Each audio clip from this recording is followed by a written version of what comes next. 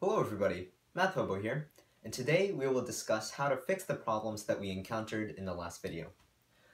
So specifically, we will try to fix how to define, specifically where to define, our function mu, which is our measure. And before we defined it on the power set of reals to 0 and infinity. And this did not work. So now what we will try to do is assign mu to the largest possible space that we can while still maintaining coherence and soundness. So what we will do is we'll define it on something called a sigma algebra. And it's a big scary word, but it means a very simple thing, which is a sigma algebra is a set of subsets on some set X such that three properties are followed. First, such that the sigma algebra, let's give it a name here. Let's call it curly f. So, yes, that sigma algebra f always contains the null set.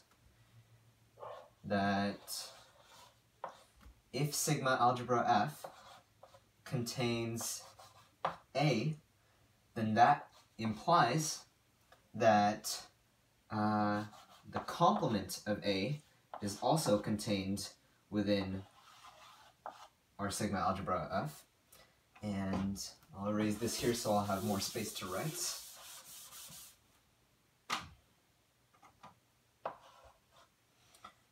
And our third property is that if we have on our sigma algebra f containing sets A1, A2, ... then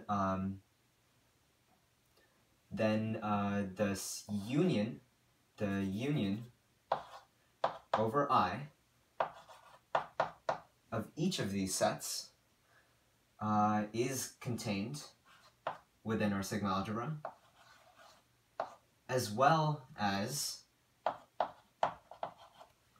the intersection over I of AI is contained within our sigma algebra.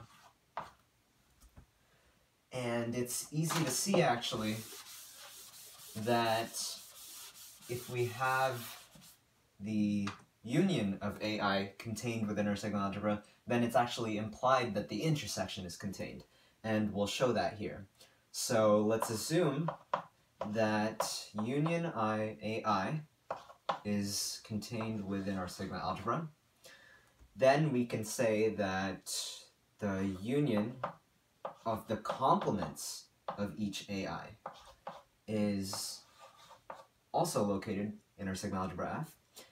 Then we can take the complement of this entire thing and we can say that the union over AI complement of this entire thing is also in our sigma algebra f. And then we can ask ourselves, well, what is this term over here? If we draw a Venn diagram with only two sets to simplify the deal, then A1, A2, and we'll take the complement of each of those. So the complement of A1 is the entire space over here, and the complement of A2 is this entire space over here, including the elements only in A1. And then if we take the union of those two complements, then that is everything over here except the intersection. So if we take the complement of this entire set, then we get only the intersection. So this actually is equal to the intersection over I of AI. So this then implies that the intersection over I is in our sigma algebra F.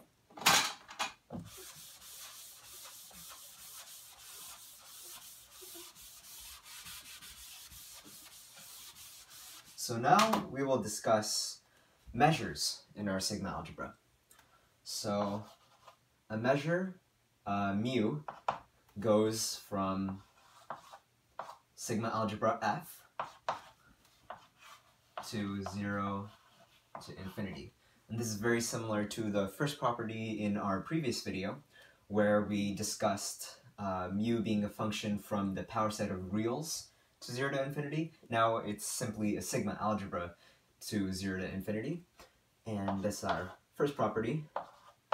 And our second property is that the measure of the null set, or the empty set, will always be 0.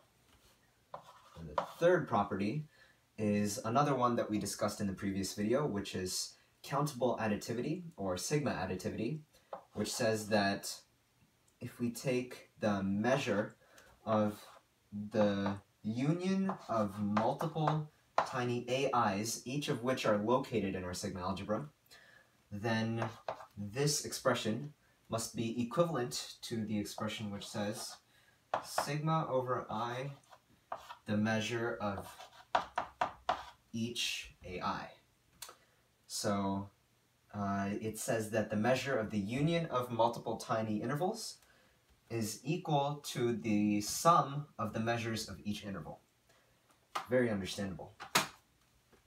So now that we've defined a measure mu,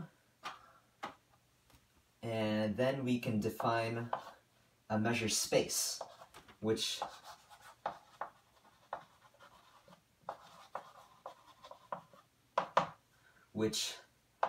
looks a little something like this.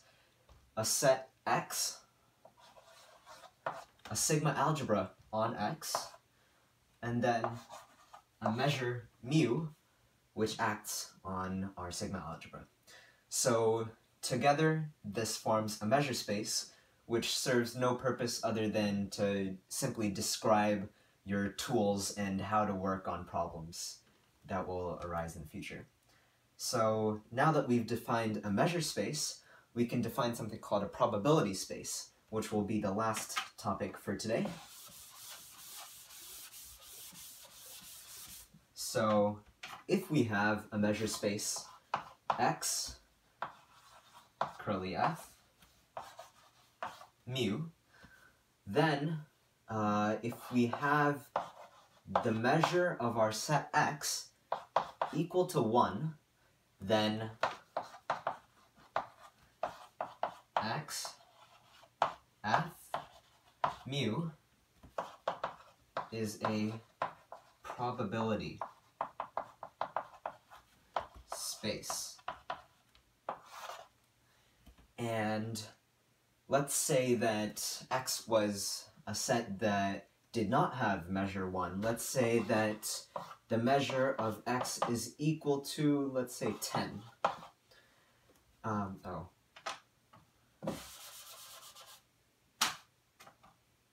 Let's say that the measure of X is equal to 10. And let's say that you wanted to convert this to a probability measure. Then all you would need to do is, let's say that we were taking the measure of some interval A, which is contained within our sigma algebra. Then all you'd need to do is take the measure of A and divide it by the measure of X. And what this would do is, let's say we took the measure of X and divided it by the measure of X, then this would equal 1. So then we can define a new function, mu prime, which is called a probability measure, and say that mu prime of some set A, which is located in our sigma algebra, is equal to the measure of A divided by the measure of the set which contains it. And so now we will discuss why a probability measure is important. It's because if we have a set X, then if we defined a interval A inside of our set X, then we could talk about probabilities in a much more simple visual fashion. We could say the measure of A divided by the measure of X is equal to the probability of A occurring.